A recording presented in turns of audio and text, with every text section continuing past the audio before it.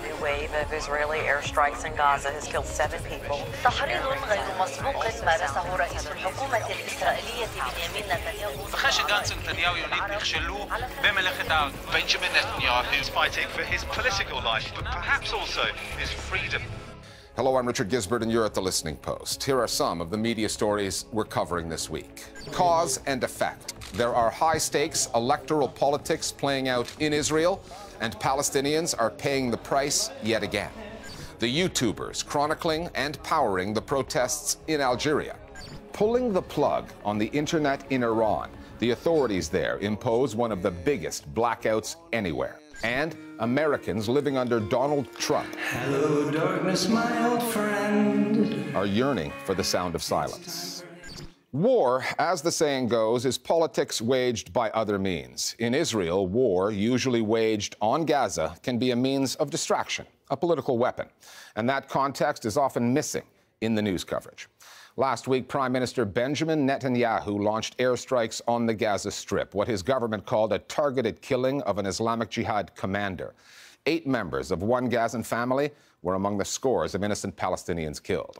However, in political terms, those missiles weren't even aimed at Islamic Jihad. The real target was Benny Gantz, Netanyahu's political rival. Gantz has tried to piece together a coalition government to replace Netanyahu's, one that would have included the support of Israeli Arab parties. Netanyahu is fighting for more than his job. He's just become the first sitting Israeli prime minister charged with a crime, indicted for bribery, fraud, and breach of trust. So Netanyahu could use the distraction, and he knows that conflict with Palestinians, military and political, can pay off. He can also count on those in the news media who tend to shorthand the political context and go long on the dominant narrative that Palestinians somehow pose an existential threat to Israel. We have 2 starting points this week: Gaza and Jerusalem.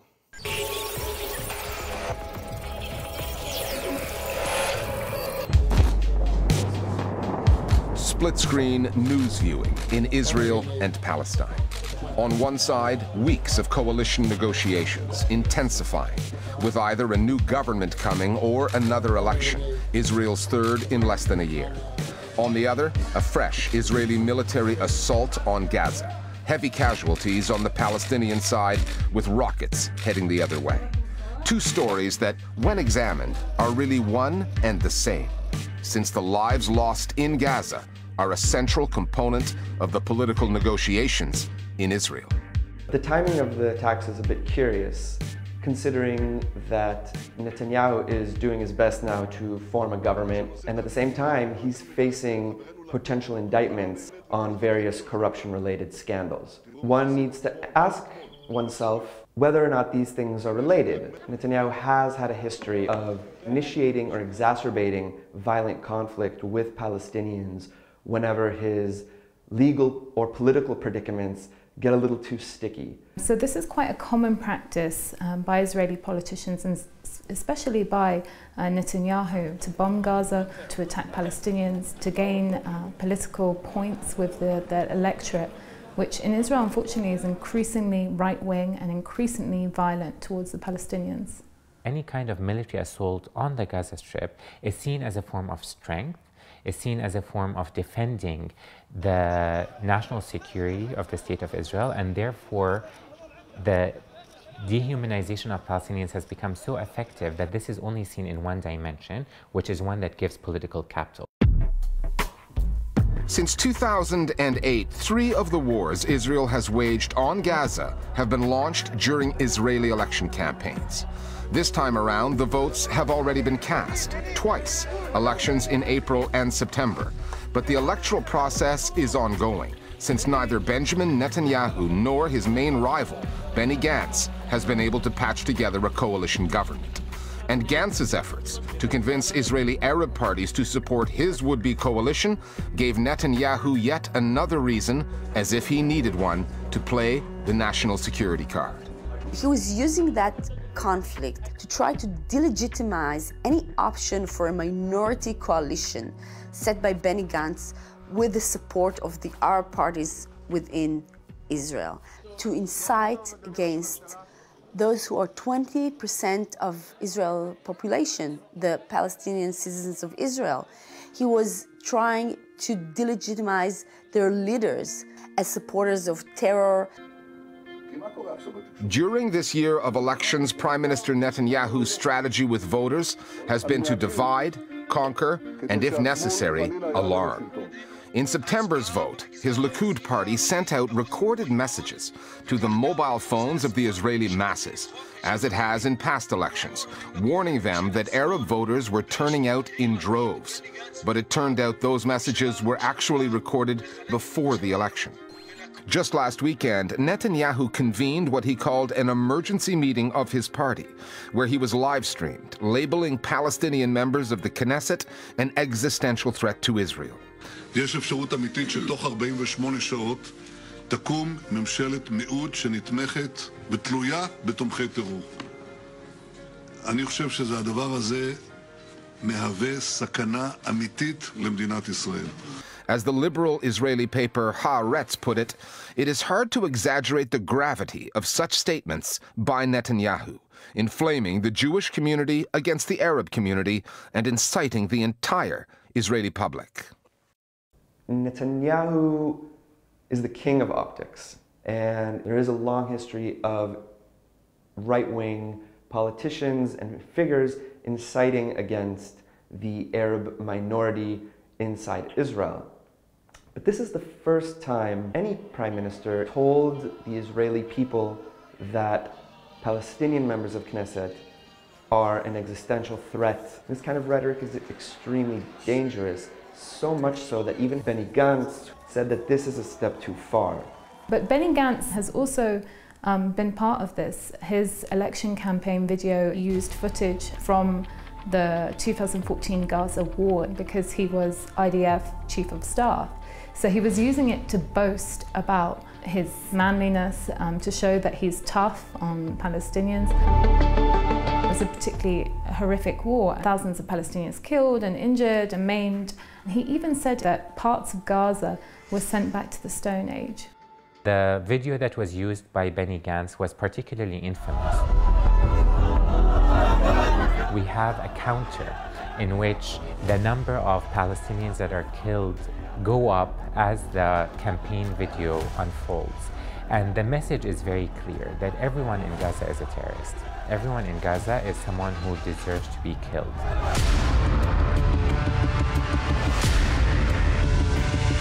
The video, in a very crude way, makes clear that the only thing that matters in the Gaza Strip, as far as an Israeli politician is concerned, is the number of those killed. And in fact, the Israeli electorate were receptive to those images. Really what we saw this year in the election campaign round was a competition between two parties boasting about who could do worse things to Palestinians. And in that competition, the Prime Minister has Israel's most widely read newspaper backing him to the hilt. Israel Hayom is a free paper owned by an American billionaire, a fan of Netanyahu's. Its political coverage is so one-sided, it's commonly known as Bibiton, Bibi's paper. But that wasn't enough for Netanyahu. One of the corruption cases looming over him pertains to his alleged attempts to strong-arm another newspaper, Yediat Aharonot, into supporting him. Some people run for office to become commander-in-chief.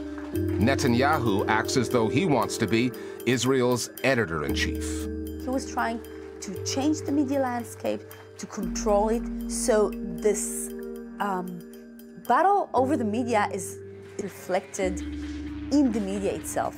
You can see journalists that are, in a very unethical way, loyalists or spokesperson for Netanyahu. כי ערביי ישראל זה עניין אחד, ומפלגה שבה חלקים נכבדים בתומכי טרור, תומכים בטרוריסטים, התחבקו עם טרוריסטים שיצאו מהכלא, טרוריסטים שרצחו יהודים, זה עניין אחר. Echoing his messages all over, and he has, of course, his own newspaper. Israel Hayom, for example, would publish something that totally serves Netanyahu. Then this would be immediately posted on Netanyahu's Facebook that has more followers than any other media outlet in Israel, and this works in a circle. Israel's defenders maintain that for all of its faults, at least it is a true democracy, one surrounded by hostile states with unelected, autocratic rulers. But Palestinians know the flip side of the democracy next door. They have paid the price in bombs, bullets, and lives during Israeli election campaigns in 2008, 2012, and again this year. With no coalition in sight and yet another election likely, Gazans can only hope that the next time Israeli politicians hit the campaign trail, they stick to the talking points and the television debates and leave the army and Palestinians out of it. For a change, a real one. We're discussing other media stories that are on our radar this week with one of our producers, Meenakshi Ravi. Meena, as far as internet blackouts go, the one that the Iranian government imposed on November 15th was as comprehensive as they come. Talk us through the story of the blackout and what led to it. What happened in Iran, Richard, wasn't the jamming of a few networks or throwing up a firewall here or there. This was a total switch off. Fixed line internet, mobile internet, everything was down. According to NetBlocks, a group that monitors internet freedom and tracks connectivity rates, this was the most severe blackout they've seen anywhere in the world. What triggered this shutdown was nationwide demonstrations about a week ago after the Iranian government announced a hike in petrol prices. Now, Iranians are facing real economic pressure right now, and it has been worsened by the US's stringent sanctions. And the protests were quite sizable. The internet was cut out within a day of them beginning. And how is the Iranian government able to achieve something so comprehensive? Part of it is down to infrastructure.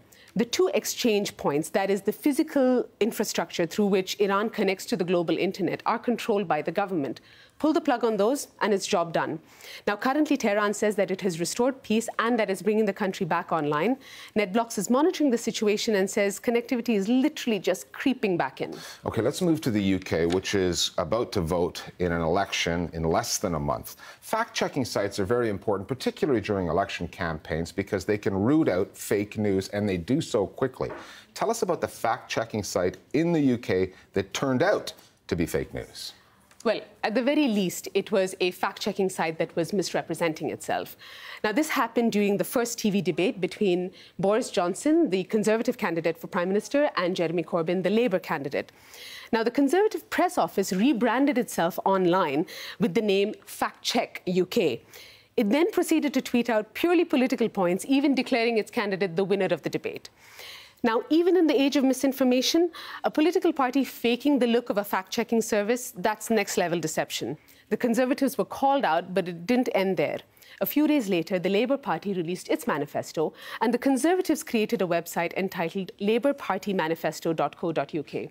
It was complete with Labour's colours, a picture of Jeremy Corbyn on the home page, and it was a publication, basically, of the Conservatives' take on Labour's manifesto.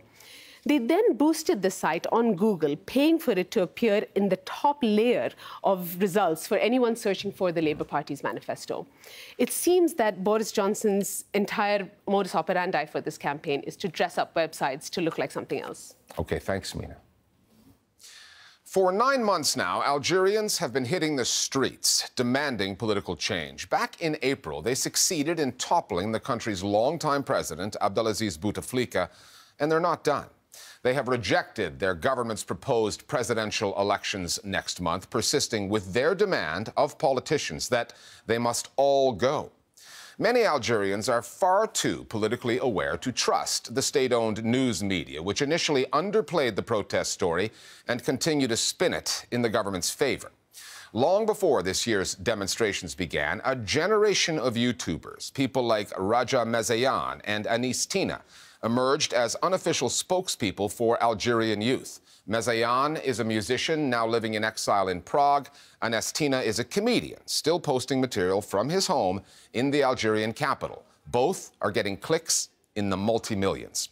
We spoke with the two of them about the grievances they articulate and the political and social change they advocate in the videos they've produced that have become part of the soundtrack of the Algerian revolution.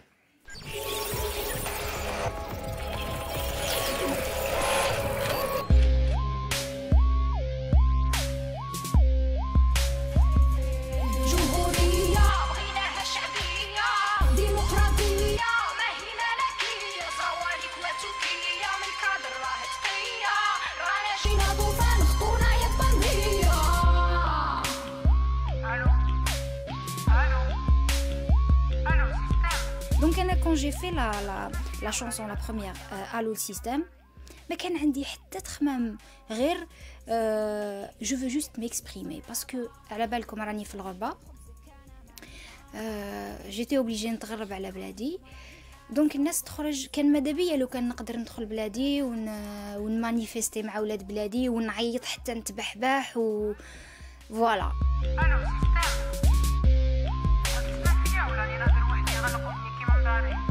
فوالا ما درتش حاجه كي سورتي دو لوردينير جي جوست بارتيسيبي مع ولاد بلادي فوالا. يا رئيس انا على البليس راهي تعيط مسيو لو بريزيدون نو يو كانت. مباشره بعد الاعلان تاع الرئيس رئيس سابق على الترشح للعهده الخامسه مباشره دخلت يعني نوجد في فيديو اللي طلقتها هي اللي سميتها نو يو كانت. هي شغل هذه كانت نتيجه حتميه للمواقف اللي اتخذتها سابقا. ماذا بينا ترجع المفتاح وتروبوزي وترتاح. اون بليس 5 عهدات في الديمقراطيه ما جابش عليها المداح. نورمالمون ماشي. على كل حال انا شخصيا نشوف باللي الدور تاعي ما نقدرش نقول لك انا في الحراك. انا على كل حال العمل الكبير اللي قمنا به سيتي بالك ترجع 4 سنين للور. البداية تاعي كانت في سنة 2011 كانت هذاك وين بدا اليوتيوب والفيسبوك في الجزائر. السلام عليكم ناس الفيسبوك معكم انس لينا في البريمي بودكاست تاعي. دونك انا حطيت لا فيديو الاولانيه حطيتها قصرة هكذا برك ما كنتش ناوي باللي راح يشوفوها بزاف ناس مي كانوا كاينين كيما نقولوا دي رياكسيون تاع الناس اترافير لي كومونتير ولي ميساج اللي شجعوني باش نزيد ندير فيديو واحد اخرى. ومن بعد شغل درجه بدرجه كل عام وكان العمل اللي يكون عنده تاثير كبير حتى لحقنا مؤخرا كيما العمل تاع راني زعفان. راني زعفان وليدي في السبيطار يموت وانا نتفرج وانتم لا قريب داويوها في الخارج. وبصح في الحقيقه شغل حنا خدمناها بامكانيات بسيطه من الكلمات تاعها اللي كانوا واعرين لانه كان عندهم تاثير كبير لانه بكل بساطه عبروا عن الواقع تاع الشعب الجزائري. راني زعفان راني زعفان ما فهمتش كيفاش خليتونا روطار وافونسينا غير لاريير بورتو ربي عطانا الصحاري الجبال والبحار. دخلت على الميليو هذا باسكو حبيت نوصل نكون وحده من الشعب هذا تاع بلادي ونوصل واش الناس ما تقدرش توصله على خاطر تو سامبلومون ما عندهمش قاعده جماهيريه ولا ما عندهمش وين يعبروا على ارائهم على معاناتهم على واش يحبوا. لا بروميير فيديو اسمها لو بروميير كليب اللي دار شويه حس عند الناس سيتي انانيش. سي اون شانسون جوستومون كي بارل دو ولاد لي كالكان فوالا دونك على ولاد اللي عندهم دراهم على ولاد المسؤولين كيفاش ع 17 يكون عندهم اون فواتور سون ميم باسي لو بيرمي دو كوندوير.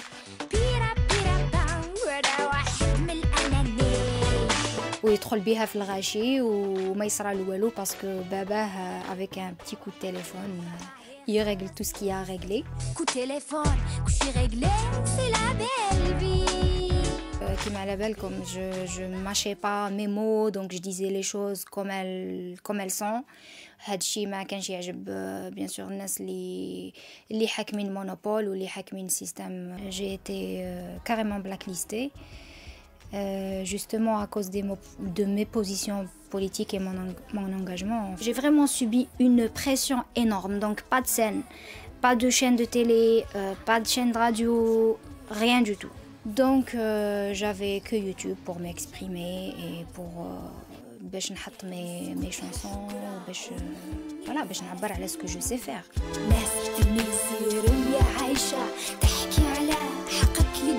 اليوتيوب سيتي الموقع اللي فيه كيما نقولوا الفضاء الحر الاكبر في الجزائر. بون شخصيا انا عشت اشياء اللي خلاتني نشوف انه الشعب الجزائري ولا تدير ثقه في يوتيوبر اكثر حتى من مسؤولين سياسيين. لازمش نكونوا متوحدين لازم دائما متفرقين باسكو حنايا تربينا ملي كنا صغار على تلفزيون عمومي اللي ما ينقلش الواقع تاع الشارع الجزائري. ما ولاتش بلاصه لا قرايه لا فلا سبور في حومتي برك ندورو نافونسي غير للور اللي راه في التوعي سي بون دفنتهم في قبور. في الجزائر اليوتيوب ما تقدر تكومباريه مع حتى قناه تلفزيونيه لانه بكل بساطه ما كاين حتى قناه ولا جرنان ولا بالك مجتمعين كامل اللي يمدوا لك الفرصه انه مثلا تعرض عمل ويشوفوه 2 ملايين 3 ملايين شخص في يوم واحد. ان شاء الله ربي يقدرنا انه نستغلوا هاد القوه اللي في الحقيقه هذه قوه كبيره ان شاء الله نستغلوها في حاجه تاع خير باش نجوزوا لي ميساج اللي يكونوا في الفائده تاع الشعب. اخويا نعرفوها تما شغل هكذايا انسان فالاب يحكي واش كاين، يحكي واش راه كاين في البلاد تما باش يزيد يوعي تما ناس اللي ما تعرفش. دونك حنا توجور نسيو نجوزوا ميساج رساله اللي تكون تعبر عن واقع تاع الشعب. من جهه اخرى تلقينا بزاف صعوبات دانييرمون خصوصا يعني مع كامل واش صرا يعني بعد الفيديوهات هذوما اللي كانوا عندهم تاثير سياسي كبير. مثلا فيديو نديرها يكونوا عندها دي رياكسيون من اعلى مسؤولين في البلاد، مثلا من وزراء اللي يعقبوا عليها ولا يهضروا عليها حاجه ماشي مليحه ولا باسكو يوتيوب بايرا سو مسيو او بروراتا دي كليك دي هذه هو ما يقولهاش، احنا نقولوها. كاين والزطله لازم العداله مستقله، ما تمشيش بالشكاره والتليفون يا اخي الناس سواسيه، ما لا تجي الشعب والرئيس تحت القانون. كي كنت نكتب في لي بلاتفورم ولا في فيسبوك ولا في لي بلاتفورم سوسيال كنت نكتب لي زيدي تاوعي وبلي فوالا جيتي با كونطونت دو سكي سباسي، كنت جو ميتي لو دوا على لي شوز اللي كانوا يصراو كاع. تعرف الكم تاع الهجوم اللي كنت نتلقاه من عند الناس اللي هما يكونوا متابعين فورسيمون ليا في سور مي بلاتفورم، يهاجموني ويقولوا لي انت ما تحبيش بلادك وتبغيو تنشروا الغسيل تاعنا. بوندون الحراك بيان سور لي زاتاك هادوك تاع القنوات على بالك حبوا يغلقوا لي. الدعوه مخلطه حالتهم راها ما تعجبش، الغيطه مغيطه الكليكه عندنا ما تحشم. J'avais des amis journalistes et tout, معارف comme ça, ils me disent Raja, on t'adore, personnellement, t'es quelqu'un de bien et tout, mais la غالب داروا لنا une note, les chansons تاعك ما يجوزوش. الحالة مخلطة ويقول لي خذك من البوليتيك، توكسيك توكسيك راها توكسيك، تتنحوا كاع avec une révolution pacifique. Moi je mets pas de gants. أنا ما عنديش نص ما عنديش soit je dis les choses soit نسكت. Donc voilà, donc le prix je l'ai payé, mais مانيش ندم عليه، مانيش si c'est à refaire نعاودلو jusqu'à la fin.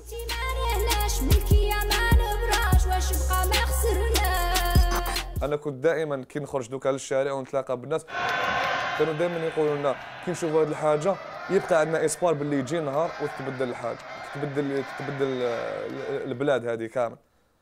وحنا دوكا بور لو مومون ان شاء الله هذه الحاجه اللي نتمناوها على كل حال. وحتى الجيل الجديد تاع اليوتيوبر راني نشوف باللي كاينه يخدموا كاليتي مليحه. بوتيتر حنا كنا الاولانيين وفتحنا البيبان لانه كان من الصعب جدا. الحمد لله الناس تقبلت هذا الشيء هذا، بالعكس انا كانوا كاينين تشجيعات كبيره في لي ديبي. بعد مع الوقت بعد ابري 3 سنين 4 سنين ولاو كاينين بزاف اللي دخلوا هذا الدومان هذا، بين قوسين سمونا في مواقع التواصل الاجتماعي اليوتيوبر، سمونا كامل نقولوا صوت الشعب. حنا الحاجه هذه اللي ان شاء الله نخدموا عليها. And finally, President Trump has been churning out the tweets again, trying to undermine the impeachment process by trashing some of the witnesses involved. Since taking office, Donald Trump has put out more than 11,000 tweets. He has worn out his caps lock key by scapegoating minority groups, vilifying his political opponents, attacking American journalists, and dismissing global warming as some kind of hoax. For satirists, the tweets are raw material. They are the gifts that keep on giving. Trump's Twitter account has caught the attention of the Parody Project. It's a comedy collective led by a filmmaker and composer named Dawn Caron. The song is a take on Simon and Garfunkel's classic from 1966, The Sound of Silence, and the lyrics have been adapted for a president who has taken the bully pulpit online. We'll see you next time here at The Listening Post. Hello, darkness, my old friend. It's time for him to tweet again. But first he'll have to check in with Fox News, 'cause that's the only place he gets his views. And that's how things get planted in his brain, where they remain. And it confounds the science The problem is he's not alone. He tweets to people on his phone.